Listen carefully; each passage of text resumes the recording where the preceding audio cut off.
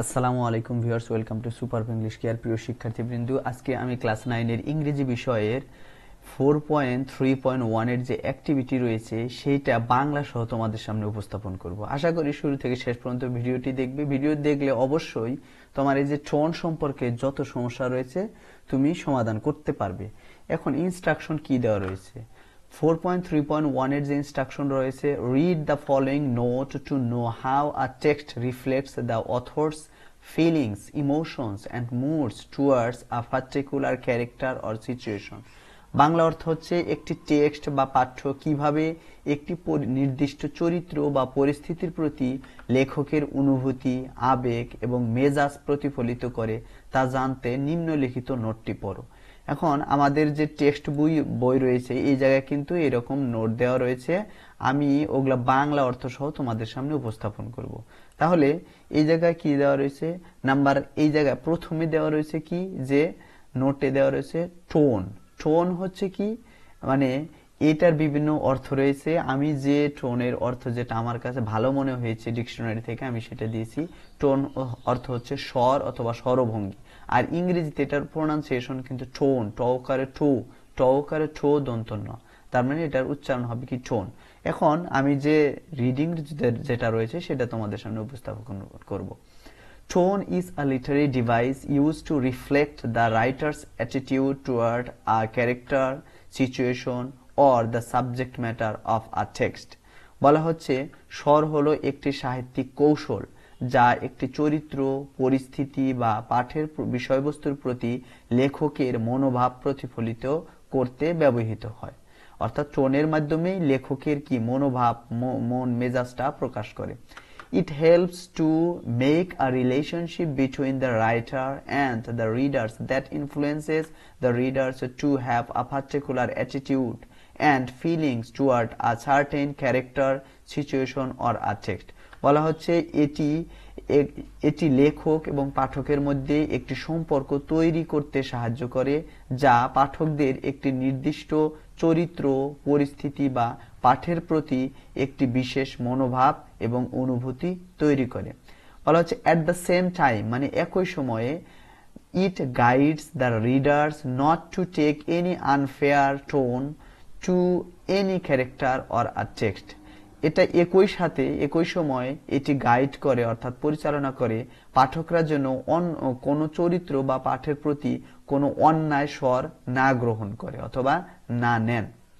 It's true that, এটা সত্য যে sometimes the tone May reflect the writers personal attitude or opinion, but it is less about what the writer feels and more about how that writer wants the reader to feel.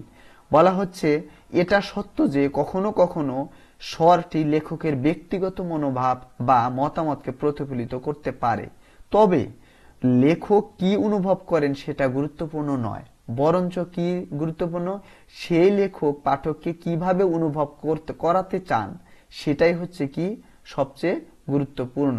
মানে লেখকরা কি অনুভব করবে, অর্থাৎ লেখক আমাদেরকে, যারা পাঠক রয়েছে তারা কি আমাদেরকে কি অনুভব করাতে চান সেটাই বেশি গুরুত্বপূর্ণ। সুতরাং মানে to have a better understanding of any text it's important to understand the tone of the text. তাহলে বলা হচ্ছে কি যে তাই যে কোনো টেক্সট ভালোভাবে বোঝার জন্য স্বর বোঝা খুবই গুরুত্বপূর্ণ বিষয়। এরপরে কি রয়েছে? The tone of a piece of writing is like the tone of your voice when you speak or your body language around another person. বলা হচ্ছে একটি লেখার স্বর তোমার কণ্ঠস্বরের মতো। যখন তুমি অন্যের সাথে কথা বলো তাহলে তোমার কণ্ঠস্বর কি হয়ে যায়, মানে পরিবর্তন অথবা যেরকম হয়, অথবা তুমি যদি কথা না বলো, তুমি অন্য কোথাও উপস্থিত থাকো, তাহলে তোমার শারীরিক ভাষা যেটা চারপাশে অন্য ব্যক্তির সাথে কথা বলে, টোনটাও এইরকম। If you want to make people laugh, you may have a light and funny tone of your voice, which must be the opposite when you will deliver a piece of serious information. বলা হচ্ছে তুমি যদি মানুষকে হাসাতে চাও তবে তোমার কণ্ঠে হালকা এবং মজার স্বর থাকতে হবে, এবং অপরদিকে কি গুরুত্বপূর্ণ তথ্য প্রদান করার সময় তোমার কণ্ঠস্বর ঠিক বিপরীত হবে। কিসের বিপরীত? এই যে মজা এবং হালকা, এর বিপরীত কিন্তু কণ্ঠস্বর হবে সিরিয়াস কোনো ইনফরমেশন দেওয়ার জন্য। So before talking R writing you have to set your tone. সুতরাং কি বলা হচ্ছে, তাই কথা বলার বা লেখার আগে তোমার নিজস্ব স্বর অথবা টোন ঠিক করতে হবে। Writers use several techniques to convey tone including, বলা হচ্ছে লেখকরা স্বর বোঝানোর জন্য বিভিন্ন কৌশল ব্যবহার করে। এখন আমরা শিখব কি, যে লেখকরা যে সকল স্বর ব্যবহার করার জন্য যে কৌশল অবলম্বন করেন আমরা সেইটাই আগে দেখব। এই জায়গায় বলা হচ্ছে several techniques to convey tone, অর্থাৎ টোন বা স্বর বোঝানোর জন্য বেশ কিছু কৌশল, মানে কি কি কৌশল অবলম্বনের মাধ্যমে লেখকরা তাদের স্বর কোনো মানে পাঠকের কাছে উপস্থাপন করেন। এক নম্বরে এই জায়গায় চলে আসছে কি, চয়েস অফ ওয়ার্ডস, অর্থাৎ শব্দ চয়ন, মানে শব্দ কিছু কিছু শব্দ রয়েছে সেই শব্দের মাধ্যমে। Understanding tone involve speaking the right words, বলা হচ্ছে টোন বোঝার সাথে সঠিক শব্দ চয়ন খুবই গুরুত্বপূর্ণ অথবা জড়িত থাকে। Authors choose words that fit the tone they want, বলা হচ্ছে লেখকরা এমন শব্দ চয়ন করেন যা তাদের পছন্দের স্বরের সাথে মানানসই হয়। Formal writing uses big words while informal writing is casual, বলা হচ্ছে কি আনুষ্ঠানিক যে লেখা রয়েছে অথবা ফর্মাল লেখা রয়েছে সেগুলা লেখায় বড় বড় শব্দ ব্যবহার করা হয়। অপরদিকে অনানুষ্ঠানিক অথবা ইনফর্মাল লেখার মধ্যে থাকে কি নৈমিত্তিক এবং সাধারণ ভাষা অথবা শব্দ। This affects how readers feel about the topic, বলা হচ্ছে এটি পাঠকরা বিষয়টি সম্পর্কে কেমন অনুভব করে তা প্রভাবিত করে। তাহলে কৌশলগুলোর মধ্যে এক নাম্বার গেল চয়েস অফ ওয়ার্ডস, এরপরে হচ্ছে ভয়েস অফ দ্য অথর, মানে হচ্ছে লেখকের কণ্ঠস্বর। The way a writer talks is important for tone, বলা হচ্ছে একজন লেখক যেভাবে কথা বলেন তা স্বরের জন্য খুবই গুরুত্বপূর্ণ। It's like their personality, how they see things and how they connect with readers, বলা হচ্ছে এটি তাদের ব্যক্তিত্বের মতো, তারা কিভাবে জিনিসগুলো দেখে এবং কিভাবে তারা পাঠকদের সাথে সংযোগ স্থাপন করেন।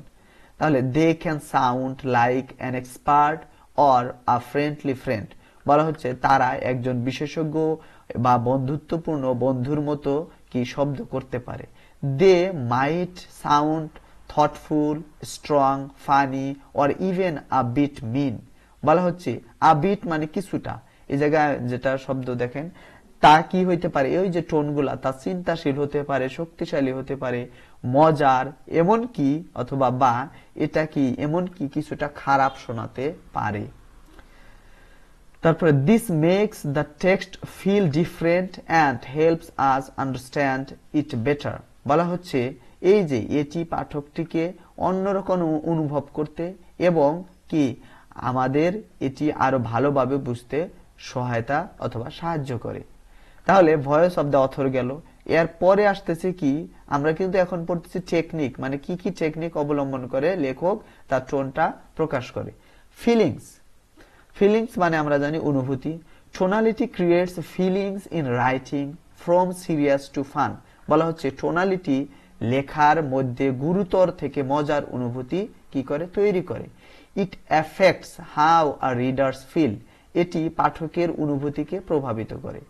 Mood and tone work together to set the emotions of a text, বলা হচ্ছে একটি পাঠের আবেগ সেট করতে মেজাজ এবং স্বর একসাথে কাজ করে। Tone shows how the writer feels about things while mood shows how reader feel when reading, বলা হচ্ছে টোন বা স্বর দেখায় লেখক কিভাবে জিনিসগুলো সম্পর্কে অনুভব করে, অন্যদিকে মেজাজ দেখায় কিভাবে পাঠকরা পড়ার সময় অনুভব করেন অথবা করে। Tone brings out emotions and mood shows how we feel, বলা হচ্ছে স্বর কি আবেগ প্রকাশ করে এবং মেজাজ দেখায় আমরা কেমন অনুভব করি। তার মানে স্বর এবং মেজাজ দুইটা মিলে একসাথে কাজ করে। এরপরে আসতেছে ফিগারেটিভ ল্যাঙ্গুয়েজ অথবা আলংকারিক ভাষা। আলংকারিক ভাষা বলতে আমরা ফিগার্স অফ স্পিচ যেগুলো রয়েছে, বিভিন্ন লিটারি টার্মস রয়েছে এগুলা। It is the use of words and expressions in an unusual and imaginative manner। বলা হচ্ছে এটি একটি অস্বাভাবিক এবং কল্পনাপ্রসূত পদ্ধতিতে শব্দ এবং অভিব্যক্তির ব্যবহার। Simile and metaphor are two good examples of figurative language। বলা হচ্ছে উপমা এবং রূপক ভাষার ব্যবহার দুটি ভালো উদাহরণ এই ফিগারেটিভ ল্যাঙ্গুয়েজ। আমরা জানি সিমিলি কি, মেটাফোর কি, এগুলো এর আগে আমার ক্লাসে দেওয়া রয়েছে। এরপরে ডিফারেন্ট টাইপস অফ টোন, মানে কত ধরনের টোন রয়েছে, বিভিন্ন ধরনের টোন রয়েছে। এই জায়গায় মূলত 10 প্রকার টোন রয়েছে, আমি সেটা আপনাদের সামনে উপস্থাপন করতেছি। এখন ডিফারেন্ট টাইপস অফ টোনস মানে বিভিন্ন ধরনের যে টোন রয়েছে সেটা আমি তুলে ধরছি। স্বর। A formal text tone is serious, respectful and professional। বলা হচ্ছে একটি আনুষ্ঠানিক অথবা ফরমাল পাঠের স্বর হয় গুরুতর, সম্মানজনক এবং কি পেশাদার। It shares information clearly and objectively। এবং এটা পরিষ্কারভাবে এবং বস্তুনিষ্ঠভাবে তথ্য প্রদান করে। Formal language is precise and organized without casual words। বলা হচ্ছে ফরমাল ল্যাঙ্গুয়েজ কি, নৈমিত্তিক শব্দ ছাড়াই আনুষ্ঠানিক ভাষা সুনির্দিষ্ট এবং সংগঠিত। It shows authority and expertise and the tone can be neutral, informative, persuasive and instructional। বলা হচ্ছে এটি কর্তৃত্ব এবং দক্ষতা দেখায় এবং স্বর কি নিরপেক্ষ, তথ্যপূর্ণ, যুক্তিমূলক বা নির্দেশমূলক হতে পারে। It avoids personal emotions। এটি ব্যক্তিগত আবেগ এড়িয়ে চলে। আরেকটা কথা বলে রাখি, আমাদের যে টেক্সট বইয়ে ফর্মাল এন্ড ইনফর্মাল টোন একসাথে দেওয়া রয়েছে। আমি ফর্মাল টোন আলাদা লিখেছি, ইনফর্মালটাও আলাদা লিখেছি। এখন ফর্মাল শেষ হলো আমাদের, অর্থাৎ আনুষ্ঠানিক টোন শেষ, এরপরে হচ্ছে অনানুষ্ঠানিক অথবা ইনফর্মাল টোন। ইনফর্মাল টোনটা কি? ইনফর্মাল টোন অথবা অনানুষ্ঠানিক স্বর। The informal text tone is friendly and relaxed using everyday words। বলা হচ্ছে অনানুষ্ঠানিক পাঠের অথবা টেক্সটের স্বর হয় বন্ধুত্বপূর্ণ এবং শিথিল, যা কি দৈনন্দিন শব্দ ব্যবহার করে। It aims to connect with readers like in a conversation। এর সাথে সংযোগ স্থাপনের লক্ষ্যে পাঠকরা একটি কথোপকথন পছন্দ করে, মানে ডায়লগে পছন্দ করে। The tone changes based on relationship, context and feelings like humor, empathy or nostalgia। এটা কিন্তু নস্টালজিয়া না, এটার প্রোনাউন্সিয়েশন হচ্ছে নস্টালজা। বলা হচ্ছে সম্পর্কের প্রসঙ্গের অথবা সম্পর্কের উপর ভিত্তি করে কি হয়, স্বর পরিবর্তিত হয় অথবা পরিবর্তন হয় এবং অনুভূতি পরিবর্তন হয়। যেমন কি কি হতে পারে, হাস্যরস হতে পারে, সহানুভূতি হতে পারে, নস্টালজিয়া মানে পূর্বের স্মৃতিতে চলে যায়, এরকম হতে পারে। Informal tone is clear and familiar but less strict than the formal tone। বলা হচ্ছে যে অনানুষ্ঠানিক স্বর স্পষ্ট এবং পরিচিত হয়, কিন্তু আনুষ্ঠানিক স্বরের চেয়ে কি কম কঠোর হয়। কম কঠোর বলতে এই যে আনুষ্ঠানিক মানে ফর্মাল টোন যেরকম, তার চেয়ে কম ফর্মালিটি মেনটেন করে, আর সেই স্ট্রিক্ট কম হয়। এরপরে হচ্ছে নন অ্যাসার্টিভ টোন। এখন নন অ্যাসার্টিভ টোন হচ্ছে মূলত নেগেটিভ, আর এটা বলা হচ্ছে কি অপ্রত্যাশিত স্বর, মানে যেটা কি আমাদের অনাকাঙ্ক্ষিত স্বরও হতে পারে। দেখেন এটা কেমনে, if a text just presents fact and does not use any information or words to convince you, the tone is non-assertive। বলা হচ্ছে যদি একটি টেক্সট অথবা পাঠ কি শুধুমাত্র তথ্য উপস্থাপন করে এবং বোঝানোর জন্য কোনো তথ্য বা শব্দ ব্যবহার না করে, তাহলে স্বরটি হয় কি অপ্রত্যাশিত। যেমন উদাহরণ, I'm sorry you lost your ticket, kindly get off the bus and get another one। বলা হচ্ছে অর্থাৎ কেউ একজন বাসের টিকিট হারিয়ে ফেলেছে, বাস সেই কারণে সে টিকিট ছাড়াই কি বাসে উঠেছে। এখন সেই কারণে কে বলতেছে, যে কন্ডাক্টর বলতেছে, সে বলতেছে আমি দুঃখিত আপনি আপনার টিকিটটা হারিয়েছেন, আমি কিছু করতে পারবো না, অনুগ্রহ করে এটাতে লিখেছে যে অনুগ্রহ করে কি বাস থেকে নামুন এবং অন্য একটা নেন, অন্য একটা টিকিট নিতে বলতেছে, অথবা একটা বাসে চলে যান সেটা বলতেছে। This is an example of a non assertive tone. এই জায়গায় বলা হচ্ছে এটি একটি কি অপ্রত্যাশিত স্বরের উদাহরণ। এখন এই জায়গায় কিন্তু সে এইটা শুনে কিন্তু যে পাঠক রয়েছে অথবা যে প্যাসেঞ্জার সে কিন্তু আশ্চর্য হয়ে যায়, সে এটা অনুভবে মানে আশাই করতে পারে না। সেই কারণে এইরকম হচ্ছে নন অ্যাসার্টিভ টোন।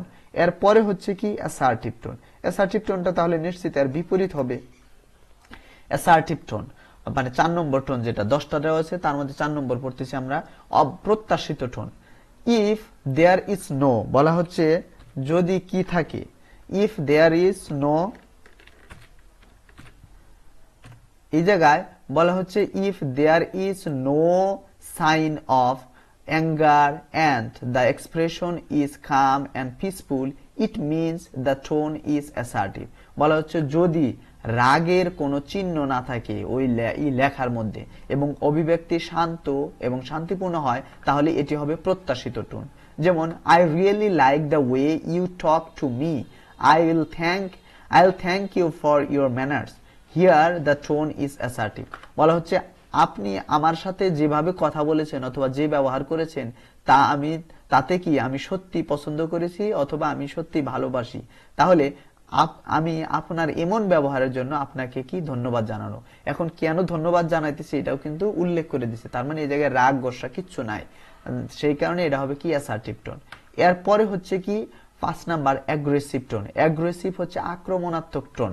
এখন এই জায়গায় বলা হচ্ছে again if a text attacks another person using words and showing anger, the tone is aggressive. আবার কি যদি একটি পাঠে শব্দ ব্যবহারের মাধ্যমে রাগ প্রদর্শন করা হয় এবং অথবা অন্য ব্যক্তিকে আক্রমণ করা হয়, তাহলে কি স্বরটি হবে আক্রমণাত্মক। You R a terrible liar, এটা হচ্ছে উদাহরণ দেওয়া হয়েছে, মানে you R a terrible liar is an example of an aggressive tone.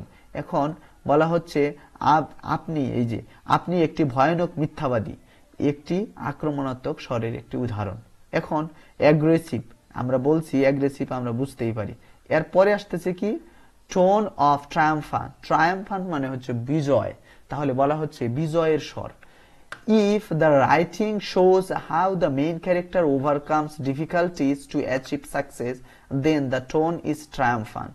বলা হচ্ছে যদি লেখায় দেখানো হয় যে কিভাবে প্রধান চরিত্র অর্থাৎ মূল চরিত্র যে রয়েছে জীবনের যত অসুবিধা রয়েছে সেগুলো অতিক্রম করে সাফল্য অর্জন করে, তা হলো কি তারপর স্বর বিজয়ী হয়।